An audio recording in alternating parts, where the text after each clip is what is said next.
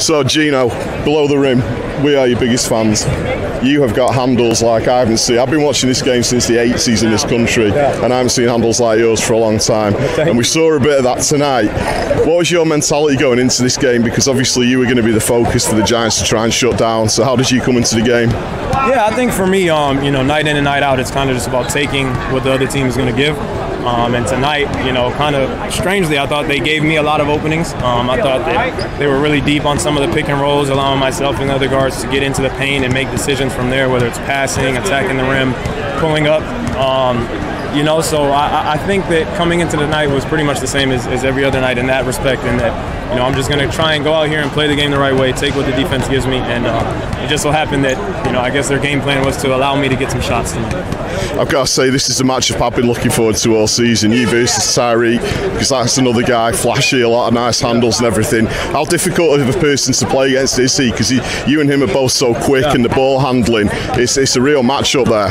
Yeah, extremely difficult. I was talking to these guys on my team sometimes before the game.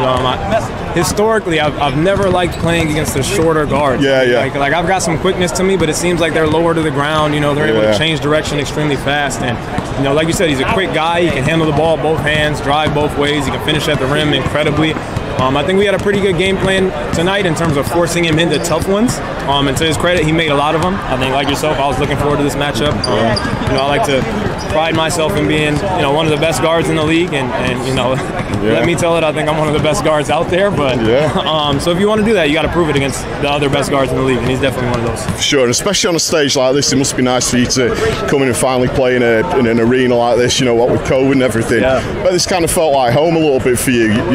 Back in the States, college and whatnot. Is this kind of is that what it felt like coming in here today? Yeah, absolutely. I was telling some of the guys, we're talking about it in the locker room and in training this week, that it's going to feel, more like what we're used to. I think for us, playing in college in the States, you have these big arenas, you get big crowds night in and night out. And it just adds a level of atmosphere and energy that I think makes the game a little bit more entertaining, makes guys run a little harder, jump a little higher.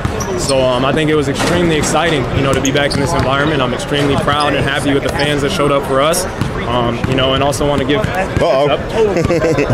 credit to the Giants fans. They came out and they were loud. They were loud. Neutral fans as well. I think hopefully they feel like they got their money's worth in terms of what they paid for the ticket price. And it was a great showcase for British basketball, I feel. For sure it was. Geno, MVP of the league last year, MVP of the cup.